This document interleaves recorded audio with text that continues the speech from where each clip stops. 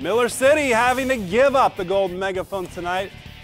They booed me as I left. Adam Neese. Nothing personal. I know, they love the megaphone. Neese, the big block for the Wildcats. Devin Quartercracks having a great game. Look at the outlet to Joe Gerdeman.